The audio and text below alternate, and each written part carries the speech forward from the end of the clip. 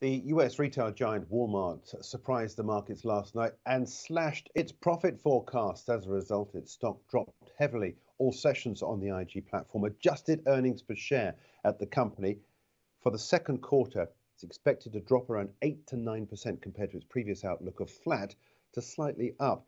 It says it expects full year profit to drop by around 11 to 13% compared to the 1% fall it had previously forecast. Now, in the context of food and energy prices up, demand for home goods, appliances and kitchenware is falling, leaving retailers with mountains of extra inventory. Already in May, Walmart cut its clothing and general merchandise prices to reduce a backlog, and the company says it will need to continue to do so, squeezing its margins still further. Let's take a look at the share price. Down heavily, and you can see quite clearly this is the biggest drop we saw since the last time it came to the market to say there was going to be a problem. That was back in May.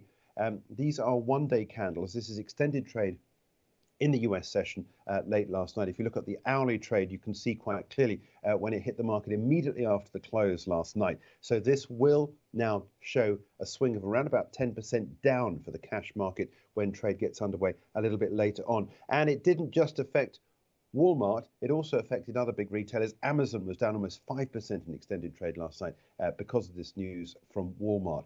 The company is reporting, Amazon reporting on Thursday after the bell this week.